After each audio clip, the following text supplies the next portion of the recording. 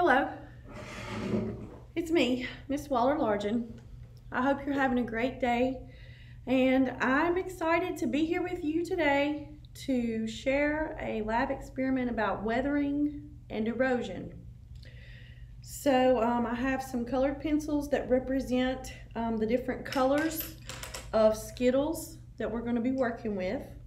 And so for our materials, for this particular lab, we have Skittles. I actually want to put a little bit of a fun twist on it. So I actually have some sour Skittles, and those are on this plate. And I have some wild berry Skittles. Those are over here on this plate. And then my regular Skittles are back here on this plate in front of me. So what is weathering and erosion, and why are we doing a lab about it? Well, weathering and erosion are processes that shape our planet. They take parent rock material and turn it into minerals, rock fragments, and sediments. So what we're going to do right now is we are going to use a pipette or water dropper, which I've already given to some of you. Some of you will get next week, and some of you who are remote, let me know and I'll get you some at the office they can ask for whenever they pick up your packet. It says to use the pipette to squeeze 10 drops of water onto your Skittle from a distance of roughly 6 inches. So I have a ruler so I can measure approximately 6 inches, about right here. Then it says to record your results in visual format. Draw what it looks like in the box below using colored pencils or crayons. Record your results in written format. Describe what is happening. Repeat steps 2 and 3 after 20, 30, 40, and 50 drops. So I have a little boxes to put my information in. You guys don't have that on your lab sheet. You just put yours on your lab sheet where there are spaces. So let's get started. I have 3 Skittles here. One is purple, one is orange, and one is green. And I want to drop from about 6 inches height, so I'm about right here. And I want to try to drop it right on the S. 1, 2, 3, 5, 6, 7, 8, 9, 10. All right, so with 10 drops, the S is still there. There's a little bit of purple on the plate. Now I'm using a plate instead of a tin pan because that's what I have readily available. When you work on this lab at home, you'll do the same thing. All right, so that's 10, so I need my purple colored pencil, and I would just draw my Skittle and some shading underneath it.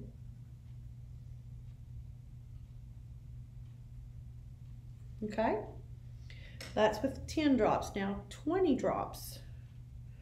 1, 2, 3, 4, 5, 6, 7, 8, 9, 10. All right. So I have a darker shade underneath my Skittle. So I'm going to draw purple. I'm going to shade it in, but not as dark. And then I'm going to draw the shading under it to be darker. So at first, my Skittle was completely colored, and the shading under it was real light. Now, I can see changes are happening even though I'm not putting any drops. So I'm going to go ahead and do my next 10. 1, 2, 3, 4, 5, 6, 7, 8, 9, 10. And so I have a lot of white on my purple Skittle now. So what I'm going to do is I'm going to draw my skittle, but I'm going to kind of barely color it in, and underneath it I'm going to color more darker, because that's where it seems like all of my color from my skittle has gone. 10 more drops. 1, 2, 3, 4, 6, 7, 8, 9, 10. And a couple to grow on. Now my skittle is almost completely white, but I can still see the S. So I want to write that down for my visuals. I can still see the S with 40 drops. Still see the S. I'm going to write that it's mostly white.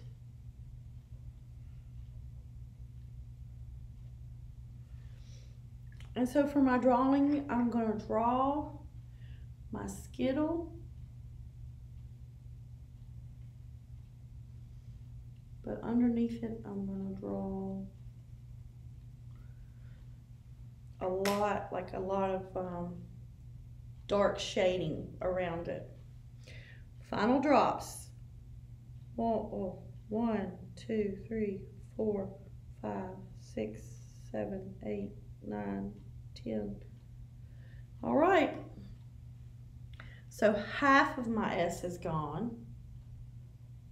Half of S is gone. And mostly white.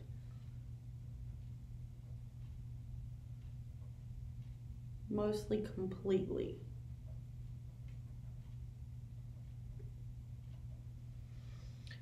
And of course I want to do my color observation with my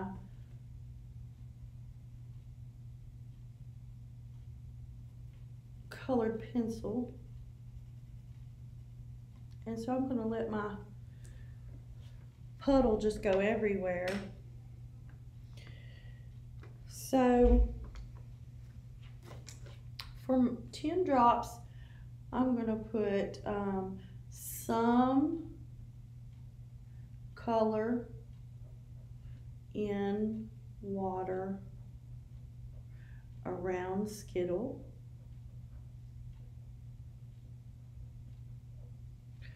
And then I'm going to put more color around skittle.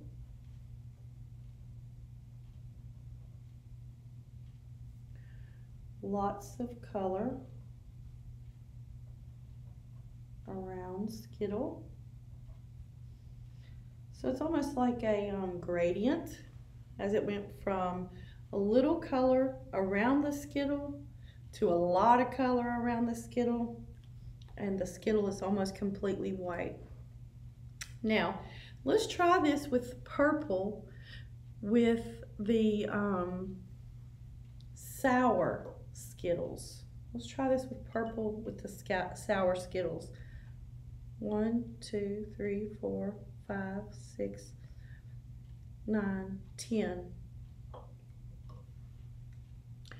All right, so very little color under the skittle.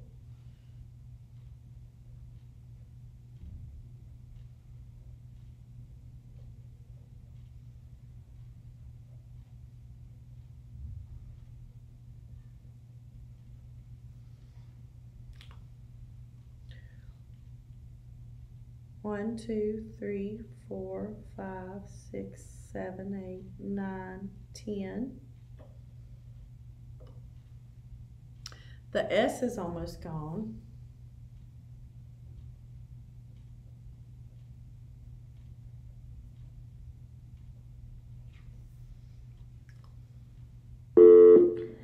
May I have your attention, please? Pardon the interruption. 2, 3. This is just an update from our staff meeting that we had. I would like to say congratulations to Ms. Novakowski. She has just received a $17,500 check to help with our ag in the classroom, bees, gardens, and chicken plans and everything that we have, she has in her vision. So I look forward to working with her and you all and making these spaces on campus student-friendly, a peaceful place for teachers, students, and staff. Congratulations, Ms. Novakowski. Yay! Good job, Miss Nova. Lots of color around. Skittle. And then our final 10 drops.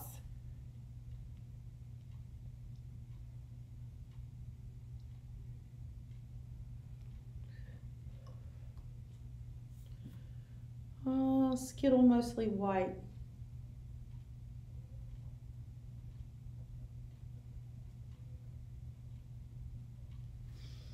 Now, I can go back and draw those as a gradient.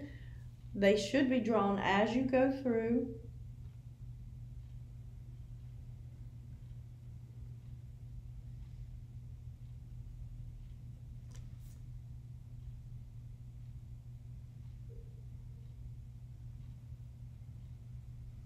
So it almost seemed like the sour Skittle has that sour stuff on the outside of it, so it was harder to get it to weather and erode than it was the regular Skittle. So that seemed like the difference. You can do those differences at home and try this at home. I do recommend you try this at home because it's a simple lab that you can really see.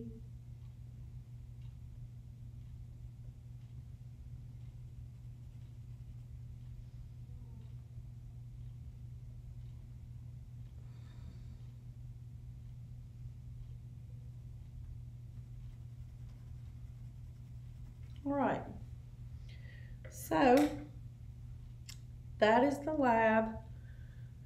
10 drops at a time with your pipette. And I'd like to share my data sheet with you guys. So here's what I have for my data. You can see that the Skittle starts out dark and ends up white. The Skittle starts out dark and ends up white because of the effect of the precipitation of the rain or the weathering from the pipette. So what does this all mean for Earth? What does it mean for Earth? Well, let's answer the questions to distinguish that. When did mechanical weathering occur during this lab activity? So when the water is actually hitting it and there's actual physical contact, that is when your mechanical weathering is happening, including the weathering of our S on the Skittle. So we're going to put when water hit. When did chemical weathering occur during this lab activity? When it sat in the water and lost its color. When Skittle, instead of saying it, let's say Skittle. When Skittle sat in water, that's when some of our chemical reaction was happening. When did erosion take place during this lab activity? When the water is flowing off of and away from the Skittle. So we're going to put when water flows off of and away from Skittle. All right, what did the water represent in this lab activity? So these drops here, they represent rain. Very good, rain. rain, wind, either of those two can be agents of weathering and erosion. What did the color of the skittle represent in the lab activity? So the color of the skittle represented minerals, rock fragments, and sediment. Minerals, rock fragments,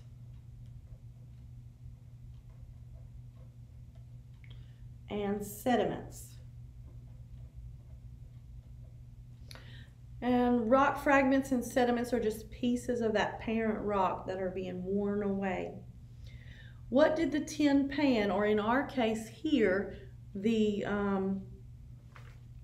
paper plates, represents the surface of the earth?